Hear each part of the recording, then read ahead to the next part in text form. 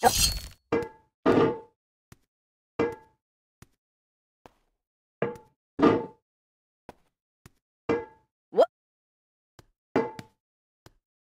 no feeling more intense than starting over. If you've broken your Scratch project moments after you've shared it, as I have, or you've spent hours working on a project only to notice too late that one of your sprites has unexplainably gone missing. If you've made use of that difficult-to-name thing of thing block within the sensing category, amazingly useful but capable, due to a Scratch bug, of leaving you crying as it dumps all your scripts in one big unordered heap. If you've made real progress coding a game over the course of the week, only to come back the next day to discover you weren't even logged in, nothing has been saving. Starting over is harder than starting up. If you're not ready for that, like if you've already had a bad day at school, then what you're about to go through may be too much. Feel free to go away and come back. I'll be here. Alright, thanks for coming with me on this trip. I'll understand if you need to take a break at any point. Just find a safe place to stop and remember to pause the game by pressing P. On Scratch you can find loads of remixed or reimagined recreations of existing games. And with good reason. George Bernard Shaw said, "Imitation is not just the sincerest form of flattery, it's the sincerest form of learning." This game is a recreation of a game that came out in 2017, titled Getting Over It with Bennett Foddy. That game in turn was a homage to a free game that came out in 2002. Both games involved dragging yourself, using a hammer, up a mountain assembled from assets and objects sourced from many other games. It seems appropriate then that, when trying to recreate Getting Over It in Scratch, that we should construct our mountain from the same assets used in literally millions of Scratch projects, the unmistakable contents of the Scratch costume library. Unlike Unity or Unreal, Scratch does not provide you with a built-in physics or 3D rendering engine.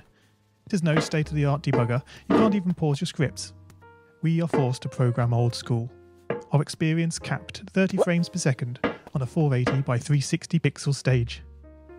But these very restrictions force us to experiment, to think out of the box, to grow as developers as we become masters of all things Scratch. And let's not forget, what we lack in technology, we make up for in community. This fantastic bunch of budding software engineers, building, learning, creating, playing, remixing, as diverse a group of people as the very Scratch assets we now so skillfully attempt to ascend. The act of climbing, in the digital world or in the real world, has certain essential properties that give the game its flavour. No amount of forward progress is guaranteed. When you start Getting Over It, you're standing next to a dead tree, which blocks the way to the entire rest of the game. You prod and poke at it, exploring the limits of your reach and strength, trying to find a way up. When starting a new Scratch project, that initial blank slate is both refreshing and at times a little scary. Wouldn't it be great if we could travel forward in time and review our finished projects to see how well they turned out? I certainly wish we could. The real draw of coding, what gives it that special zing, is the challenge of accomplishing something you've never done before. At this point, you don't want to fall into the trap of rushing into creating loads of content, designing all the levels, the player costumes, all the easier stuff that can be perfected later. No, before all that, you need to prod and poke that tree. That is, understanding the coding difficulties you're expecting to face and try out any ideas to solve them. You may not be able to time travel, but at least this way you can get a good idea of how well your project is likely to go, and potentially save yourself a lot of time. This project began life a couple of months ago as 3 simple scripts: the player, hammer, and level.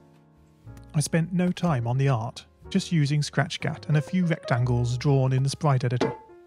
The scripts for the player quickly mocked up in a similar fashion to those I teach on my YouTube channel. With the hammer I had to improvise because I'd never done a thing quite like that before, and boy did I prod and poke at those scripts. What I had imagined and the results I was achieving were hard to reconcile. The hammer and the player sprites would get stuck in the walls and ground, shake and jiggle and clip up to the top of the screen. Worst of all, when I tried the bread and butter action of lifting the player up upon the hammer, Any tiny movement would throw the player into a crazy up and down motion as if bouncing upon a possessed pogo stick. Things don't always turn out as you want them to, and sometimes it's good to take a break. So, for the time being, I shelved the project, letting it slowly slip down the list of unshared projects, joining the countless multitude of unfinished, unseen projects that haunt the vast storage archives of MIT. Have you, as you've been playing this game, stopped to wonder how you can balance on a hammer that is held out to one side? It feels quite natural in game, but try it in the real world, and you'll not get your feet off the ground. No, this game is bending the rules of physics. Although I was not actively working on the project, the desire to code the game and solve the initial problems constantly played on my mind. Finally, I decided to give it another go. Research is a powerful tool. Don't just rely on what you think you know. YouTube can be a great resource for gameplay videos. Being able to pause and rewind the action is invaluable. Did you know that you can step through videos frame by frame using the angled bracket keys? My research helped to confirm many thoughts I'd been having, and also uncovered some nuances around mouse movement that had really got me stumped. All this was food for my brain, and I was super fired up to bring it all to Scratch. And so, back in Scratch, I completely restructured the player and hammer scripts, bringing the scripts together in a single sprite. This allowed the movement of the two objects to be tracked together and to move dependent on each other. Of course, in coding, as in real life, you often have to compromise. It isn't reasonable to implement a full physics engine in Scratch, but often it's enough to create a good estimate of what the player is expecting. 1 + 1 is 2. If this wasn't always the case, if sometimes the answer was 3, then we would be in trouble. The addition operator is therefore referred to as deterministic. Similarly in Scratch, if your player